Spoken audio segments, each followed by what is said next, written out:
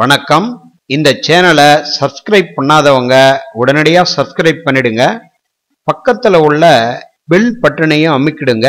நாங்க போடக்கூடிய வீடியோ உங்க கைக்கு உடனடியா கிடைச்சிடும். இப்ப நாம ஆகாசவள்ளி என்கின்ற ஒரு வித்தியாசமான ஒரு மூலிகையை பற்றி பார்க்க போறோம். இம்மூலிகையானது தமிழகம் முழுவதும் பரவலாக காணப்படுகிறது. இது வேலிகள், புதர்கள், மரங்கள் யாவிலும் அடர்ந்து காணப்படும் ஒரு ஒட்டுண்ணி கொடியாகும். இது பார்ப்பதற்கு நைலான் நரம்புகள் போல் பின்னப்பட்ட வலைகளாக காணப்படும். இது எந்த செடி மேல் இருக்கிறதோ அந்த செடி முழுவதும் போர்த்தி கொண்டிருப்பதை போல் இருக்கும். இதில் சிறிய பூக்களும் பழங்களும் காணப்படும். இப்பழங்களில் 2 முதல் 4 கருப்பு விதைகள் இருக்கும். இக்கொடியானது அதிகமாக வளர்ந்து அந்தரத்தில் தொங்கிக் கொண்டிருப்பதால் ஆகாசவள்ளி என்று பெயர் வர காரணமாக இருந்ததாக கருதப்படுகிறது. இதுபோன்று காற்றில் ஆடக்கூடிய கொடி உரிய நேர்ந்தால் எந்த மரத்தில் விழுகிறதோ அந்த மரத்தில் தன்னை ஒட்டுண்ணியாக நிலைப்படுத்திக் கொள்ளும். இதில் மஞ்சள், ஆரஞ்சு, சிவப்பு, இளம் பச்சை என்று 700 வகைகள் இருப்பதாக ஆராய்ச்சியாளர்கள் கூறுகிறார்கள். இதனுடைய சமூலம் முழுவதும் மருத்துவத்தில் பெரிதும் பயன்படுகிறது.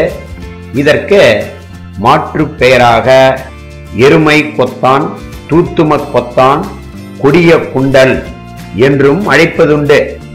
இதனுடைய பொதுவான குணம், இது கபக்கட்டை உடைத்து சளியை முறிக்கக்கூடியது, மூத்திர கிரிச்சத்தை போக்க வல்லது, வயிற்றில் உள்ள வாயுவை போக்கும், காமாலை, தசைவலி, இருமல், மூச்சிரைப்பு, மண்டைக்குத்தல், பக்கவாதம் ஆகியவைகள் யாவும் குணமாகும். மேலும் காம உணர்வை தூண்டக்கூடியது. இப்ப இத வைத்தியத்துல எப்படி பயன்படுத்துறாங்க என்பதை பற்றி பார்ப்போம். இதனுடைய கொடியை கொஞ்சம் கொண்டு வந்து அதற்கு சமமாக ஆடாதுடை இலையை சேர்த்து அதனுடன் 5 மிளகு இட்டு லேசாக தட்டி 2 குவளை நீர் விட்டு 1/4 குவளையாக வற்ற காய்ச்சி அந்தி சந்தி என்று சொல்லக்கூடிய 2 வேளையும் அருந்தி வர கபத்தை உடைத்து சளியை கரைக்கும், இருமலை கட்டுப்படுத்தும், நீர் ஏற்றத்தினால் ஏற்பட்ட மண்டை குத்தல் குணமாகும். இதனுடைய சமூலத்தை கொஞ்சம் கொண்டு வந்து அதனுடன் சிறிய இஞ்சி துண்டு சேர்த்து அதனுடன் 2 பல் பூண்டு சேர்த்து லேசாக தட்டி 2 குவளை நீர் விட்டு 1/4 குவளையாக வற்ற காய்ச்சி நாள் ஒன்றுக்கு 2 வேளையாக அருந்தி வர வயிறு பொறுமல், வயிற்று உப்பிசம், செரியாமை போகும். மேலும் கேஸ் ட்ரபிள் என்று சொல்லக்கூடிய வாயுவை வெளியேற்றும்.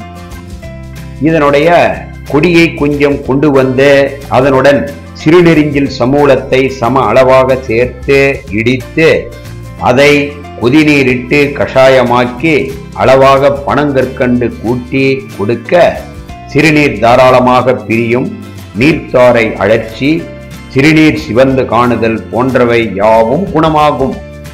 இதனுடைய கொடியை ஒரு கைப்பிடி அளவிற்கு கொண்டு வந்து அதை கொதிநீரில் இட்டு அதனுடன் சிறிது கருவேலம் பிசின், சிறிது முருங்கை பிசின் சேர்த்து கொதிக்க வைத்து ஆறியதும் சிறிது பனங்கற்கண்டு கூட்டி சேர்த்து பருக காம உணர்வை தூண்டி சிற்றின்பத்தில் நாட்டம் காணும். இந்த கொடியை கொஞ்சம் கொண்டு வந்து அதனுடன் 2 மிளகு, கொஞ்சம் வேப்பிள்ளை வைத்து பட்டுபோல் அரைத்து காலையில் மட்டும் 1/2 டம்ளர் வீதம் அருந்தி வர வயிற்றில் உள்ள பூச்சிகளை அனைத்தையும் வெளியேற்றும். மேலும் காமாலை, பக்கவாதம், உடம்பு வலி, உடல் சோர்வு யாவும் நீங்கும். இக்கொடியில் இருந்து எடுக்கப்படுகின்ற திரவத்தை கண் ரோகத்தை போக்கவும் மேலும் பல மருத்துவ முறைகளுக்கும் இதை பயன்படுத்துகிறார்கள். இந்த வீடியோ உங்களுக்கு பிடிச்சிருந்தா லைக் பண்ணுங்க, கமெண்ட் பண்ணுங்க, உங்க நண்பர்களுக்கு ஷேர் பண்ணுங்க. நன்றி, வணக்கம்.